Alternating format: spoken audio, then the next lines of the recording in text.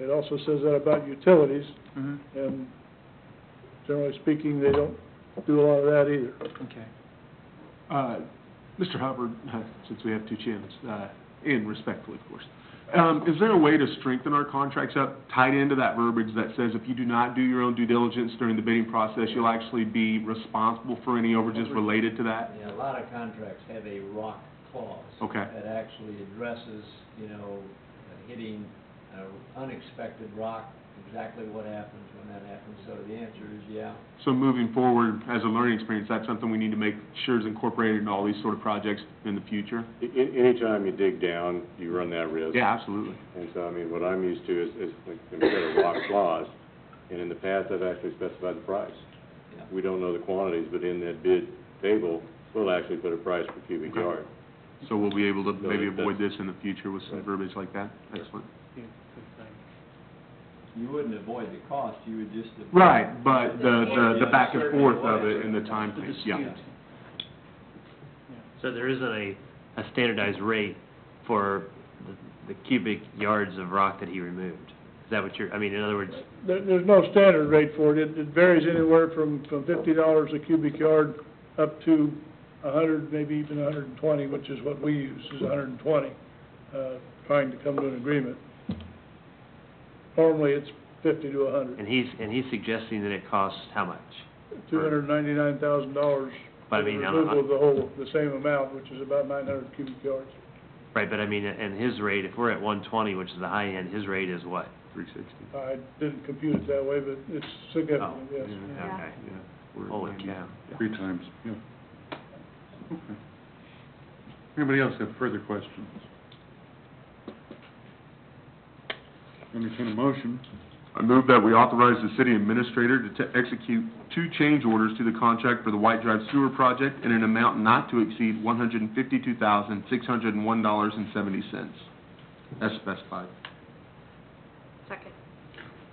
Motion Freeman, second Harrison, that we authorize the city administrator to execute 2 change orders to the contract for the White Drive Sewer Project in an amount not to exceed $152,601.70. All those in favor indicate by saying aye. Aye. All those opposed, No. motion carries. New business item number 7, consider authorizing the city administrator to execute a contract with Mark One Electric for installation of grounding for the Hillsdale treatment plant and intake and conduit wiring at the intake. Jim?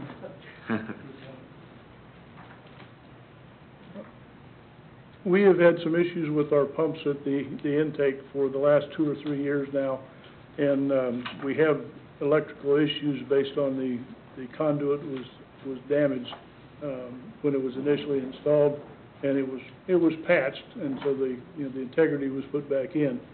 But we've had issues with it ever since then. And we're asking to replace that wiring, and in addition to add grounding at the intake and at the treatment plant. The old part of the treatment plant was never grounded per code when it was built back in 1998. The new half of the building that was done in 2006 is grounded. It was inspected in Miami County. I'm not sure exactly what happened there, but there is no grounding on the old part.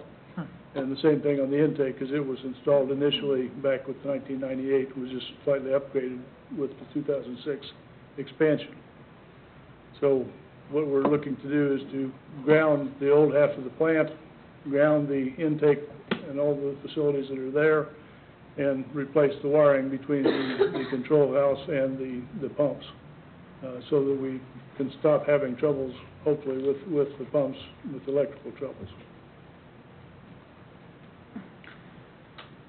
Okay, with the presentation being complete, if there's anyone in the audience that would like to make public comment regarding new business item number 7. With no one coming forward, questions for Jim and Brian? Do we have these type of bonding and grounding issues at other areas? I mean, do we do a regular check and audit of this type? No, it's normal practice to ground it when the structure is installed. I'm not sure what happened and why it was not done in 1998, but it was not grounded at that time. We don't have any other structures who have this type of issues with this, that I know of. You say 1898 or 1998? 1998. Yeah. Oh, it seems like 18. I don't think the electrical code would have allowed it back then either.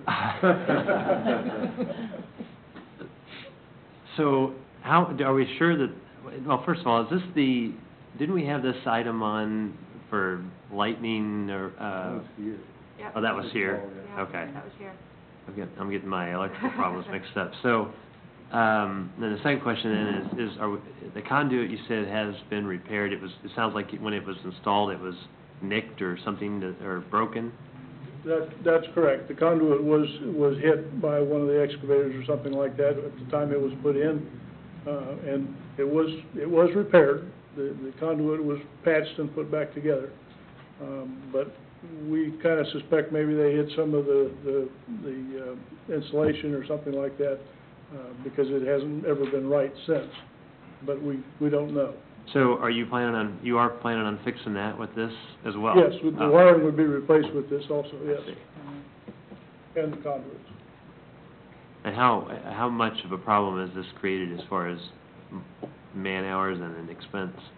Dollar-wise, I'm not sure, but I know we have put in 2 stators on one of the pumps, and we've gone through and made some electrical repairs on another pump. And that's just in the last 2 years. We have had other issues in the past with one of the 3 pumps. Don't know whether it was related to this or not, but we're pretty sure the last 2 years were definitely related to this.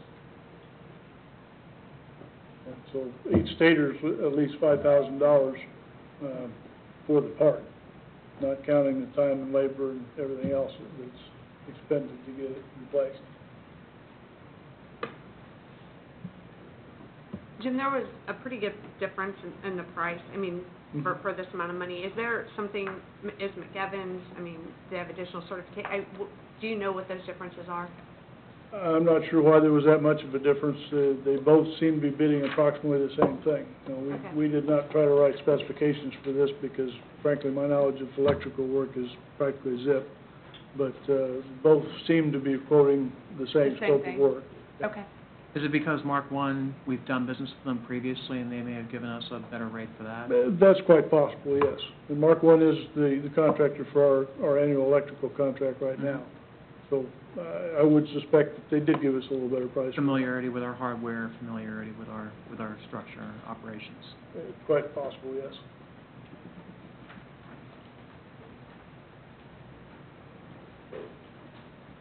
If no one has any additional questions, I would entertain a motion. I move we authorize the city administrator to execute a contract with Mark One Electric for installation of grounding at the Hillsdale Treatment Plant and intake and conduit and wiring at the intake in an amount not to exceed $21,558.24. Second. Motion Harrison, second Shute. We authorize the city administrator to execute a contract with Mark One Electric for installation of grounding for the Hillsdale Treatment Plant. All those in favor indicate by saying aye. Aye. All those opposed, motion carries. New business item number 8. Consider authorizing the city administrator to execute a change order with S&R Excavating LLC for additional clay for the pond liner at the Hillsdale Water Treatment Plant.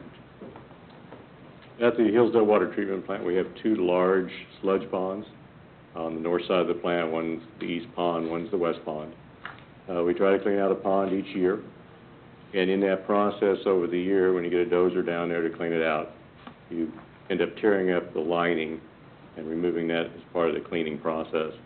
In 2012, the city relined the east pond, and the extra clay material that we had was stockpiled for this year when we relined the west pond.